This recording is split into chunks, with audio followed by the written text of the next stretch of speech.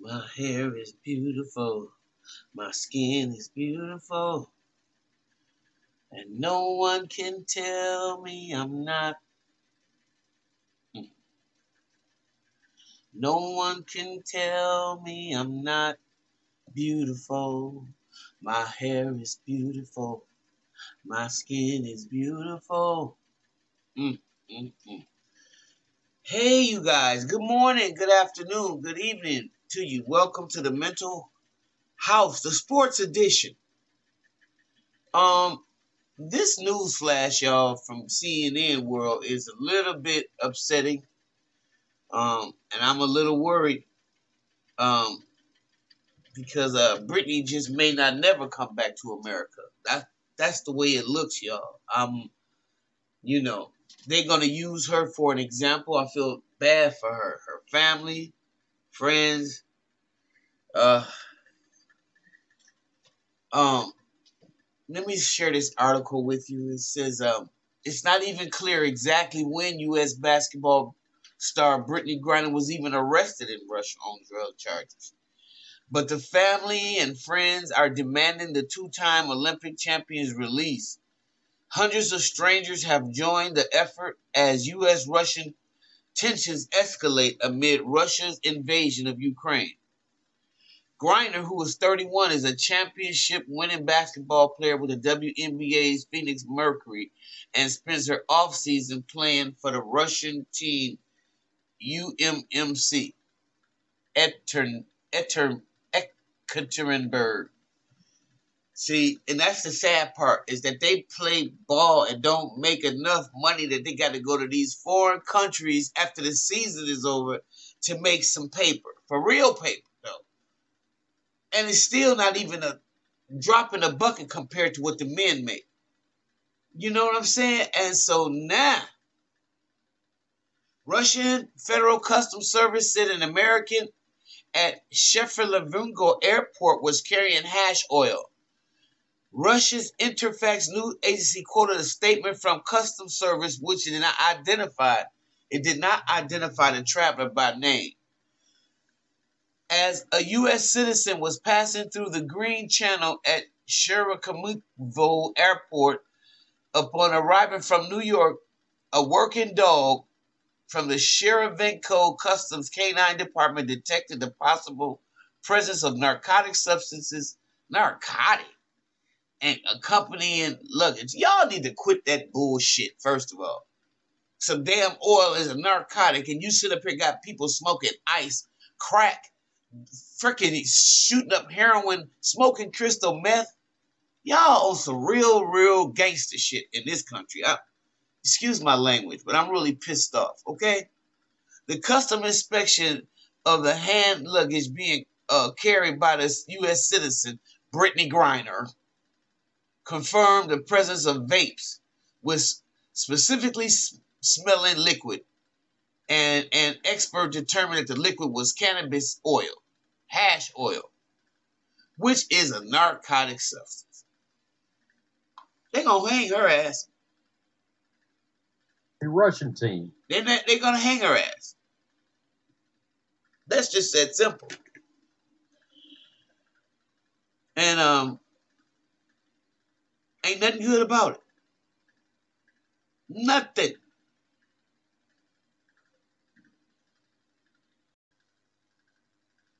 See, sad part about this is they want you to be on drugs that the doctors gave you. They want you to be on all them goddamn drugs that do all kinds of shit like kill your liver, kill your kidneys, make your teeth swell, all kinds of shit. Like I'm being I had to get my partial fixed, right? And what's happening is the medicine that I take makes my gums swell. What type of shit is this? Now those are drugs. See, these people are so damn diabolical that it ain't funny. And it's the European all over the world. Oh, you got some Africans too now. I ain't gonna leave them out. But what I'm saying is This is so diabolical. So now y'all gonna, I know you're gonna frame her as a drug dealer. So y'all might say I'm overreacting and I'm overstretching. I like to hear your comments, but the custom agency said that the arrest happened in February, but the exact date was not given. Ain't no telling when this happened. The New York Times was first to report of Griner's arrest. Her whereabouts since her arrest also remain uncertain. They don't even know where she at. It ain't hard. You can't hard her big ass. She tall and big. Where's she at? No. Nobody even seen her since the arrest. Griner's ordeal comes as the Russian invasion of Ukraine is in the second week. President Vladimir Putin issued a series of threats Saturday against Ukraine and all the other Western powers, saying that the sanctions introduced on his countries are equivalent to a declaration of war. As a member of the U.S. House Armed Services, it's going to be very difficult to get Griner out of Russia. This is a member of the U.S. House Armed Services Committee said it's going to be very difficult to get Griner out. Our diplomatic relationship with Russia are non-existent at the moment. Oh, man. And perhaps during the various negotiations that may take place, she might be able to be one of the solutions. I don't know. Man, I'm trying to tell y'all, this is not good. I would be scared if I was Brittany. And I don't care about none of y'all talking about. You should have been stupid enough to, I'm just going to tell y'all something. If things has really changed. I used to fly. We go out of the country, go to Jamaica, go to, the Bahamas, wherever we go. We'd roll our spiffs up. We'd stick them inside cigarette packs or whatever. Sometimes we'd even empty out the cigarette packs. And at least have 20 sticks up in there. Okay? And we fly all day and all night. Those days is over. It's really kind of sad for the times that we living in. And it's really sad because I don't even know. I never even thought about it. So young people do silly things. I know. Would I try that shit today? Oh, no. No. I would just hope that I could meet or I would know somebody that wherever I was going that was doing this, one of my tour guides or somebody was doing something. Because there's no way in the world this is going to work out good for Brittany. I'm so afraid. She's got more than 1,000 people have signed to secure Brittany Griner's swift and safe return to the U.S. And there's a petition at change.org.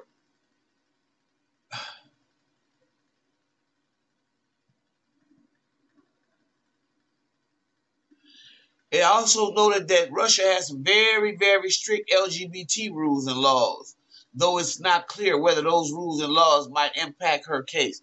Listen, they don't mind you being gay and playing basketball for them and winning championships.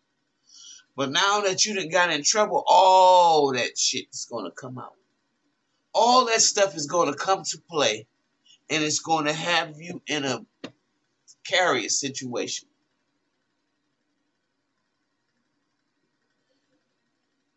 And again, my heart and my prayers go out to Brittany Griner, and I hope,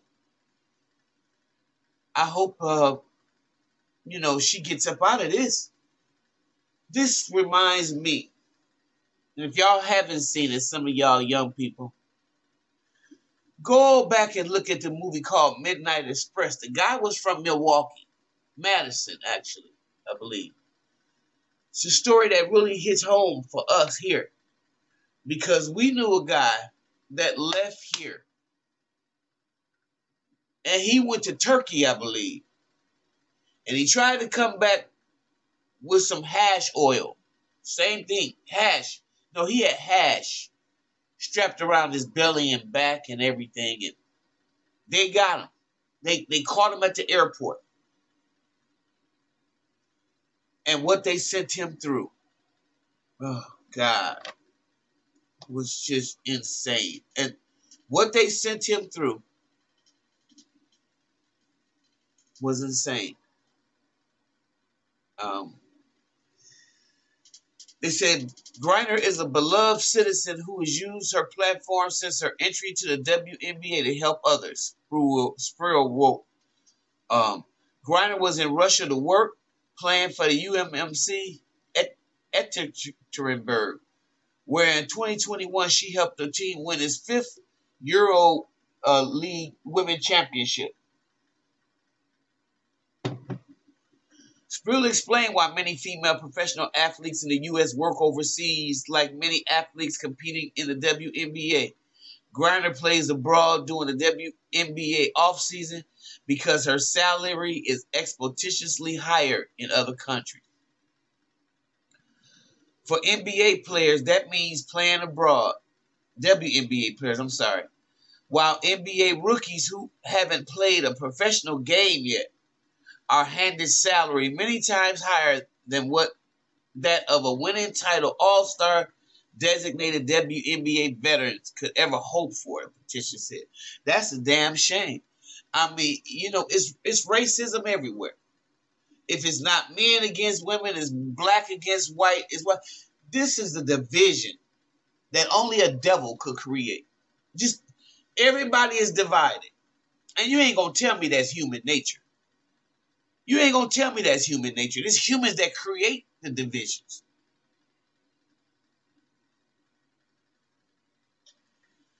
These realities are not the fault of the players. They simply want to be paid their worth like their male counterparts, and they do not deserve to be entangled in a geographical turmoil for doing so.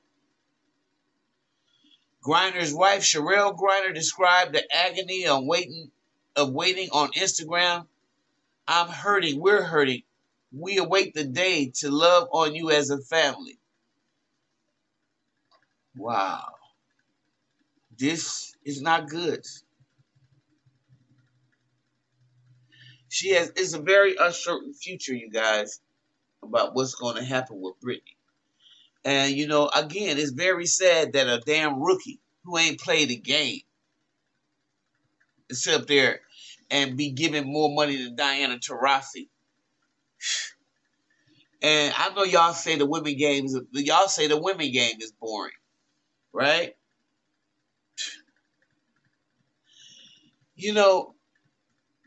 The women game is just the man's. It is the man's game, and to each his own. I think it's more a sexist than anything.